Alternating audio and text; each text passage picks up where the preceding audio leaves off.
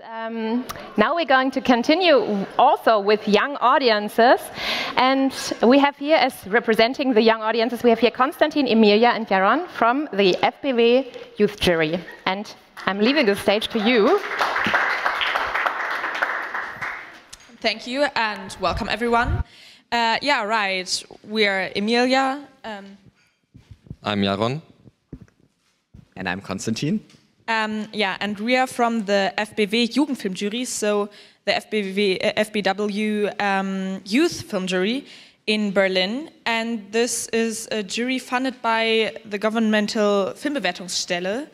And it basically means that they review every released movie and write a short review about it.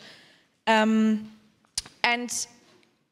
someone came up with the question, why should we pay the adults to write a review about a movie for children and to guess how children like this movie or how it will influence them if you can just look for a few kids and give them pizza and a laptop and let them do it on themselves, because pizza is all they want and they don't have to get paid. So we have also in Berlin.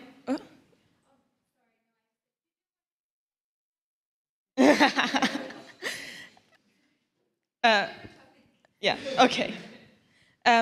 So we have two juries at this time. We have a youth jury for like 14 plus movies, and we have a children's jury for the movies that are like for smaller children.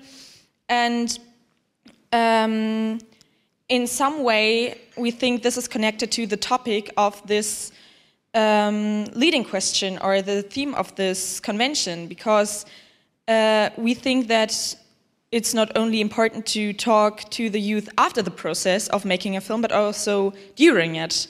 And this is what we're talking here in this convention about. Yeah, that's really it. So our part in the process of filmmaking is in the distribution. So we're there to talk about the films when they're about to be released and really give recommendations for other young adults. Yeah, so I think that's also an important part that young adults can play, but obviously it's also important to include them during the process of creation. So we wanted to give you a short introduction, like a big idea of how it looks when we work together to write our film critique. Basically, you can imagine us in Berlin. We're about 10 people between the ages of 14 and 16. All over Germany, there are youth film jury members as young as 10 years old and as old as 18 years old. They're distributed in 10 youth film juries that are distributed all over Germany. So it's really about getting the opinions not only of people from Berlin, but also about getting the opinions from people from smaller towns or from more rural regions in Germany. So then, when we finally found like a time when we can meet, we sit together, we screen our film, and afterwards we sit down with pizza, with chocolate, and with a laptop, and we generally start just by talking about what we think was the topic or the general theme of the movie that we saw. And it's actually interesting because it's such a simple question, but you're able to talk so much about what different people saw in the movie, and from there on we talk about how we felt during our screening, and we just work our way from point to point and start writing our review. And after about 4 to 5 hours of work, we usually have our text that's written completely, and afterwards we publish it on our website and on our social media channels so that parents and young adults and kids can find it there, and yeah, if they want to know what they can see in the theaters, they can go there and check it out. Our work is guided by Eva Maria. She's here with us today as well, and she introduced us to the different strategies that can be used to write a critique. At the beginning of our year in the Youth Film Jury, we had like a workshop 1 weekend long, and we really talked about those different strategies on how to formulate your thoughts precisely and on how to write a critique. And also during our discussions, she gives us impulses and thoughts to guide our conversation a bit, but we always take care that the thoughts and the opinions that come out of our discussions are always ours, and Eva Maria is just there to help us guide along the way and cut the apples. Yeah, again, I think this is a concept with future because it really relies on talking to children and not talking about children and young adolescents. And it really integrates them into the industry. And I think that's really a big step that, yeah, we now started to take, but that should be, continued into the future. Right. While preparing this talk, we asked ourselves, what was the last documentary we saw? Yeah, and this is going to get into the direction that we already started to go in a bit during our presentation of our results from the workshops. But we talked about, and we thought the last documentary that all of us saw were actually not in the cinema, but on YouTube. And it's actually quite obvious why this is the case, because it's so much simpler to just open your laptop, click on the little YouTube icon, search for a nice little thumbnail, and there you have it. You have your own little, usually a bit more journalistic documentary that you can see. And there's a lot of them on social media. Yeah, and it's almost free, and everyone can just click on it, and it's a reality. Like obviously, you can't compare a YouTube clip to a 120 minutes documentary in the movie in the theater, but it's so much easier. And it's also like when you want to watch a movie, you have to look up what movie can you watch, what do you want to watch, then you have to buy a ticket, then you have to go there, and all these problems are not there if you just click on one little YouTube video at home. And that's the reality, even for us who really enjoy watching documentaries in the theater, or just in general movies in the theater. And I think it's also really hard to convince your friends to go watch a movie like, for example, Sumu or 1 in a Million. I wouldn't even know where to start. Like, I know they're totally interested in the world, but I wouldn't even know how to convince them to go there and see it on themselves, and how to bring them into the theater. And I think, how I said, it's not comparable to watching a 20-minute video on laptop after lunch, for example, but the internet is really an awesome opportunity we need to face. Yeah, it really is. So we want to continue by taking a look at how we would be able to do that and what different types of documentaries, more artistic documentaries, more journalistic documentaries, can take away from the documentaries that we already see on social media. And really, again, I mean, all of us, we're a bit disturbed because our friends think of us as just like the movie nerds. And when we suggest something that we could see in theaters, they're like, okay, you like every weird movie, why should we see it? But I think the point here, the point here is really that you need to start creating a platform for young people. Yeah, one great opportunity for that are, for example, like youth film jurors, like we have it, because they're not only an opportunity for like film producers, but also for us young people, because we really get the movie education that is needed. It's like cultural education. We just talked about it. Education, movie education, cinematography in schools would also be an interesting topic for that. So it's really about getting the platform and getting people just in touch with the format of documentaries. So to take a look at what we can take away from documentaries on social media, we brought with you actually the beginning of 2 documentaries from one of my favorite journalists on YouTube. I don't know if you know him. His name is Johnny Harris. He's one of the co-founders of Vox Media in America. And he does documentaries about different topics, and if I would see them on a movie poster, I would actually also think that this movie isn't going to be the most interesting that I've ever seen. One is going to be about the border crisis between India and Pakistan, and the other one is about the border crisis between China and Hong Kong. And yeah, let's just take a look and let's start, please.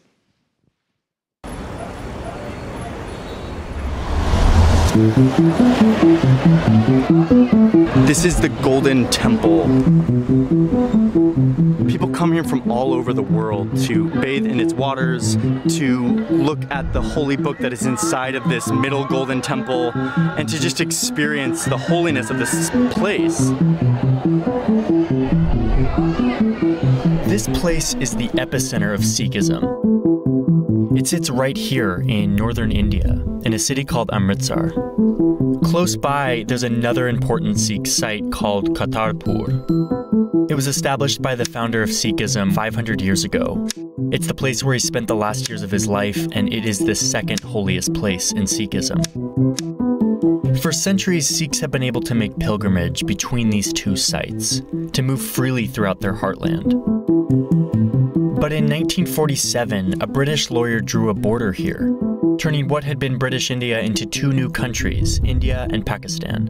I can only call it the most sort of bizarre lines which were ever drawn across a map. Look at eye level.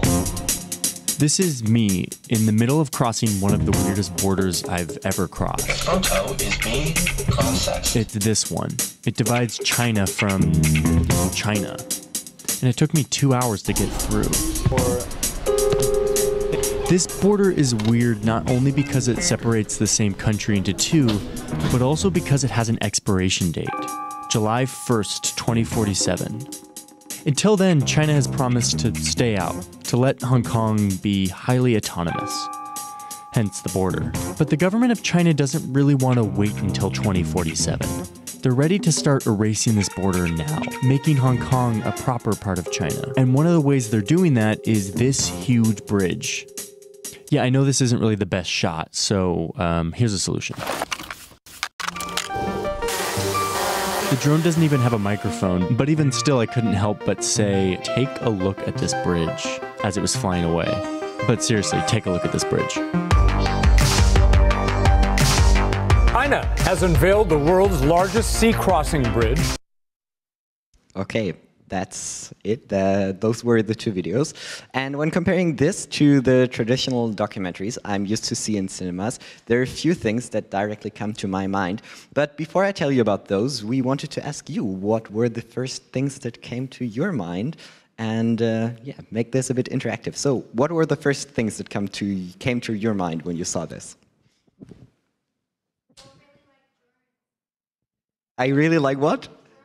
Drones, yeah, drones are amazing. Look at the footage. The bridge looked awesome.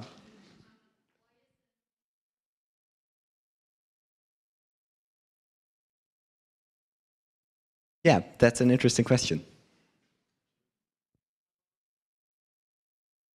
A lot of cuts. It was very fast, that's true.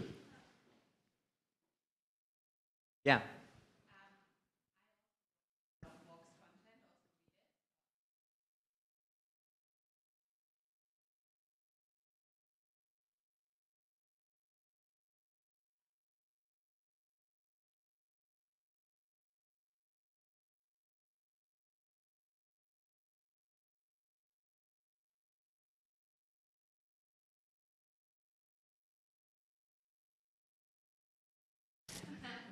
Yes. Okay, yeah, so those were quite the interesting points. Yeah, Yaron's going to talk about that question a bit more later on. But yeah, let me just start by telling you the things I thought about first when watching or comparing those videos to the ones I'm used to see in the cinema.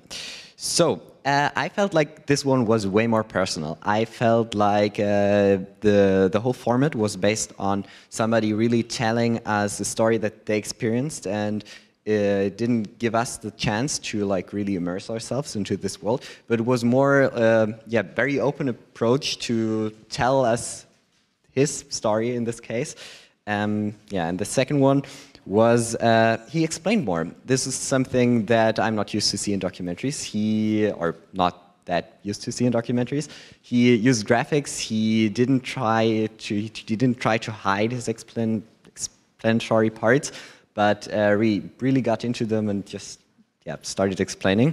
And then he told it in a different point. I'm sure that's because of social media, but he told his story way faster, way more on the point, and he explained more. Yeah, and so the next question would be, what can cinematic documentaries aimed at young people take away from this? And we think that internet should not be seen as a rival, but as an opportunity. And it's, for example, why don't we, for example, post a 10-minute clip on YouTube where you can introduce a character, or just on TikTok, for example, as well, like a 50 seconds clip where you can introduce the main character and what this whole movie is about. Maybe then the people who watch this short clip are like, wow, I want to know more about this person, about this topic, and go into the cinema and watch the movie where this person, this protagonist, for example, is taking place in. And yeah, maybe this is a way to raise the viewer, the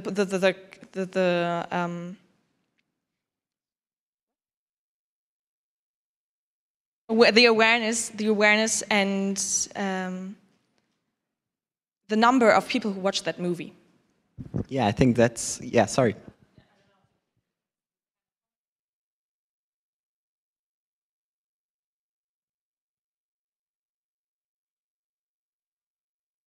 I get that. Like, I think in a trailer you see some parts of the whole movie, and probably there are some scenes without context. And when you probably, for example, introduce a character, you can say more about this tell more about this person personally. And I think there are not so many differences, but the question is also, how is the trailer made, and how is the movie presented in this trailer? And I think many trailers for documentaries are probably not as interesting, and so young people don't really think, oh, okay, I want to watch that movie, because they are like, no, the trailer is already boring, why watch a movie about this topic, you know? Yeah, I think when trying to see social media as an opportunity, we need to stop thinking about social media as an opportunity to post our trailers, but more to see social media as an opportunity to maybe break out short films out of your longer form documentary, because I think there are opportunities really to break out short films from longer films and create different products really of your production. And you could have some that are made or targeted at social media platforms, and I think every social media platform has their own format. For YouTube, you would maybe want to have like a 15-minute explanatory video, or but I think that's the point. I think it also works with more artistic forms. So if you don't have a documentary like the one from Johnny here, then I think this can work on social media as well. You can also have more artisty documentaries. And I think there's a platform there, because this is just something that is in all of us. We want to explore new worlds. And I think if we have the opportunity, and if we are really able to transfer this not from the cinema to social media, but if we're able to bring this from the cinema to social media as well, this is a great opportunity. So then the second thing that we noticed was the different tone. It was way more direct. It was a direct speech. And I know that this is something you're not really used to do in cinema. So maybe you don't have to talk for yourself. You don't have to stand in front of the camera like him. But I think what people really like is have somebody speak to them directly. So you could ask your protagonists to talk about themselves. You could really ask the young people in front of the camera, maybe even older people in front of the camera, and ask them what you think, and really ask them to tell us their story. A great example of this is Tsumu, that we're going to screen tomorrow. But another great example of this is one of my favorite documentaries, which is called Power to, no, Dear Future Children. There's a lot of documentary names with children's in it. And we brought with us the first few seconds of the trailer. And I would like to ask you to screen it now.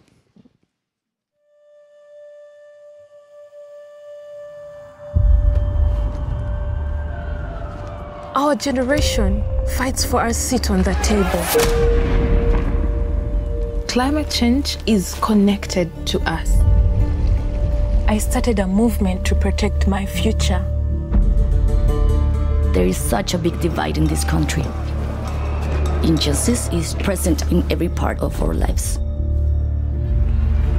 A dictatorship has nothing to do with our values. I'm not from China. I'm from Hong Kong.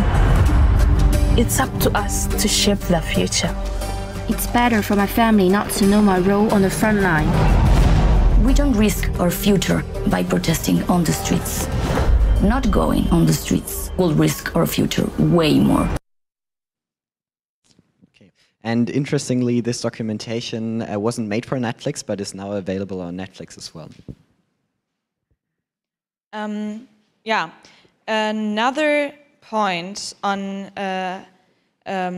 why people watch or don't watch documentaries, what we already said before, is how is the story told. The storytelling is a huge part of documentaries, and we think that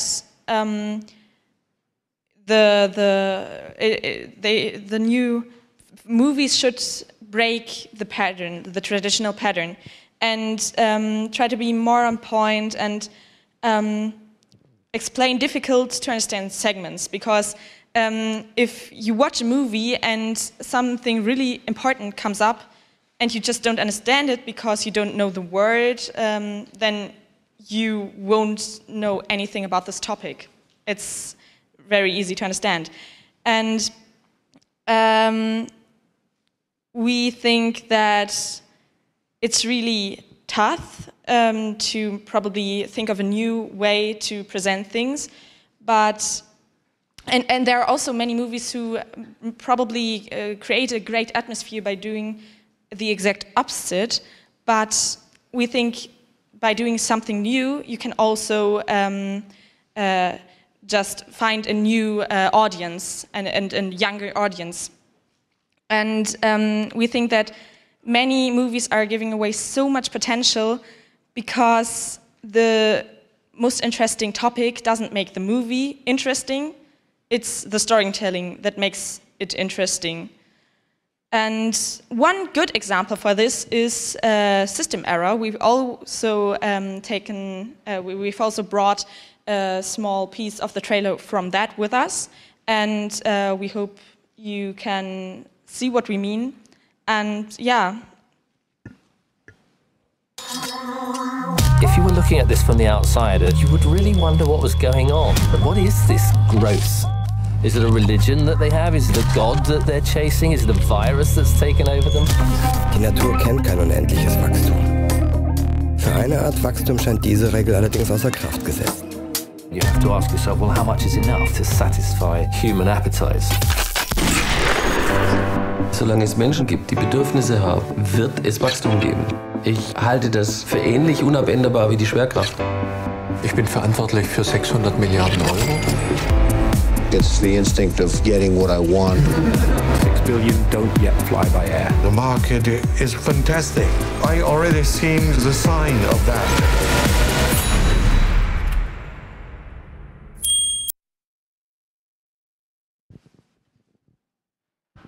Yeah, so this is one way that documentaries can be made in a different way. Obviously, they don't have to, but deciding for a different speed, for a different, just for a different speed in storytelling can make a huge difference and can help to, create documentaries that are, I don't want to say less boring, but are made in a different way. So the point that we really try to make is that options are endless and that social media can be a great tool for filmmakers all around the world, and especially for documentary filmmakers to really promote their films, because the reality is that most young people are way more familiar to social media than they are to cinema. So when filmmakers see that opportunity and when they really make it so that young people get in touch with those documentaries on social media as well, I think that can be an important part to really make them get used to that. And after a while, when they've seen a few documentaries, when their friends tell them, let's go to into that documentary in the movie theaters, I think we can get way more young people into cinemas, and they're going to be ready to see a 120-minute documentary that is not cut like System Error, but is cut way more slow and gives way more time to understand the images. But this is something that needs time and that people need to get used to it. But I think social media is just a great tool to do that, and we need to just try our best, and then we're going to find out what works. Okay, so my part now is to name drop a few documentaries. We unfortunately can't show or won't show any clips of them because that would blow up our time limit. But I'm just going to start with what generally interests us with this. What is also what we somewhat talked about with our little presentations before, but trying to break the pattern of the Eurocentric content being made in or for Europe audiences or European audiences is what is key and what is also, I think, very appreciated, especially with us young people. I think the documentary genre is the genre to really break the cultural differences and to make people culturally aware.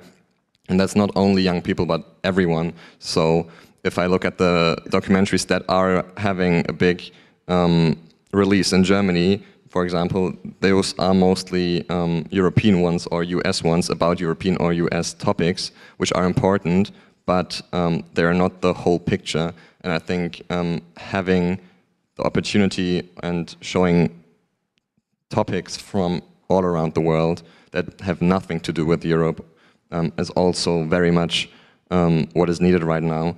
I have, for example, Taxi by Jafar Panahi, which was released a few years ago, as one example that got somewhat of a wider release in Germany and was also very much eye-opening as to the culture of a different country. But as for what topics in general are interesting or uninteresting, I don't think you can generalize because it is a subjective thing. But like was already said, every topic can be made interesting if the right style or if it is in the right format. And I think for that, like has already been said, breaking the norm is also key, and being brave as to how documentaries are being presented. I quickly want to name a few other documentaries which are which are American, but are also topics that are not that European. For example, Bowling for Columbine or Boy State. But as to the formats, I think there is so much to choose from, like an essay film or just uncommentated footage of people and just letting the protagonists speak for themselves. I think me personally, I'm getting a little bit tired of these documentaries that just flood me with content or with informations for like 90 to 100 minutes straight. And most of the time, if they're aimed for younger audiences, they can come off as really preachy or really talking down and oversimplifying. I think another problem is that we are being underestimated a lot of times when it comes to documentaries or films in general.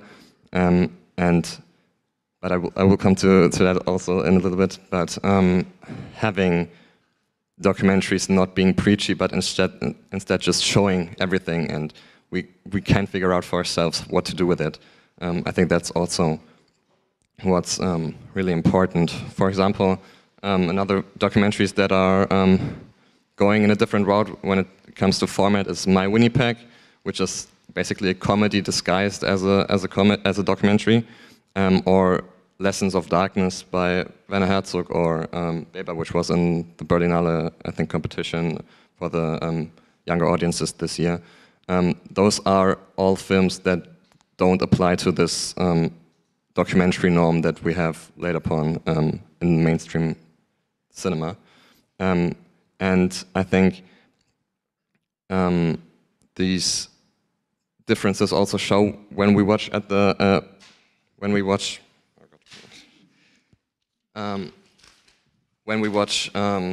clips from YouTube videos, because those are, like already been said, very direct, and short documentaries in general, they don't need to be YouTube videos, but just 20 to 40 minute documentaries that are applying to cinematic norms are also what I personally watch more often in recent times, because they, even if they provide a lot of information, they really strip down to the really important ones, and they do not just tell the whole story or the whole picture with every little detail that maybe is not that important to understanding the key ideas. Because again, when a documentary, especially for younger people, is done like this, it seems a little bit frustrating, because we can think for ourselves as to what the connections are. I have two examples for these short documentaries. One is "Don't Go Telling Your Mama," which is actually uploaded on YouTube by the New York Times, so you can all watch it and tell me afterwards if you liked it as well.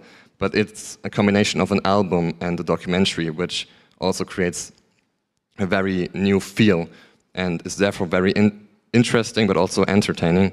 Or Black Panthers by Agnes Varda, which is also like 30 minutes long and just lets the people speak for themselves, and therefore makes the topic so much more emotionally investing than if it's 90 minutes and someone talks over footage to us, and a little bit sometimes also down to us.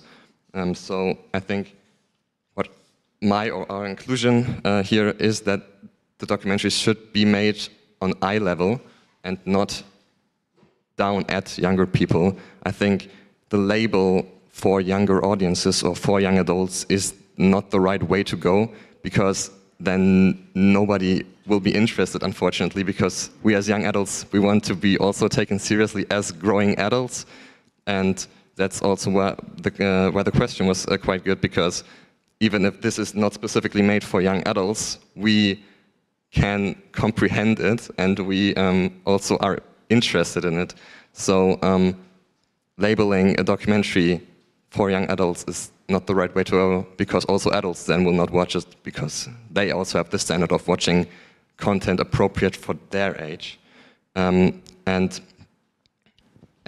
as to how to promote it, which is my last point here, it's also very important to make the promotion on eye level and not, for example, just go with what may seem like a trend on TikTok or Instagram or whatever, because if it's just done to grab the younger people because it's what may seem like it's in, it often also feels like it's very much cut towards us and not to everyone. We don't need special treatment. We just want to be treated like you all equally. And yeah, I guess one documentary I can name for that is Moon Age Daydream, which I had the feeling that was quite popular in my age group in Berlin. But that's also a documentary that isn't applying to the cinematic norms, and also not we are not the target audience, and we are not targeted in the marketing. So yeah, maybe that's one example we could, as an industry, look more on. I think that was everything. Are we in time? Okay. Then.